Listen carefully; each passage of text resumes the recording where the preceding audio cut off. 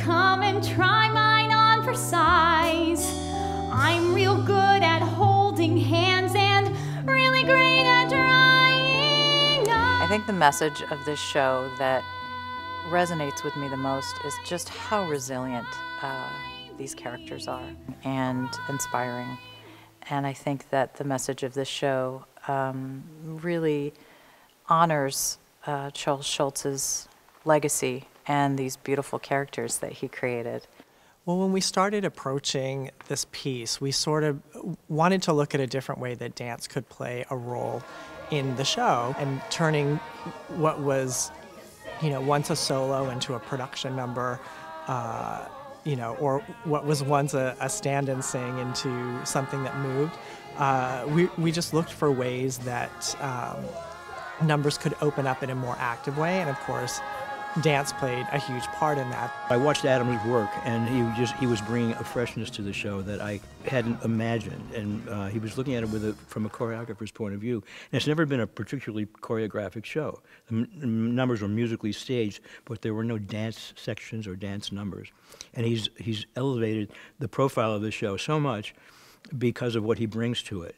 Don't let the world find out what I don't know about Edgar Allan. Oh, Edgar Allan, stories and essays. Larry's added a lot of new material for Woodstock.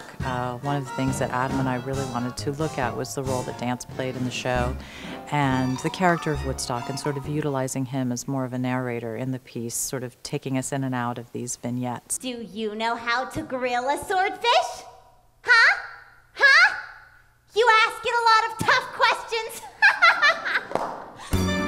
All you want is for someone to say, I like you, Charlie Brown, and then you'll be happy. And then I'll be happy.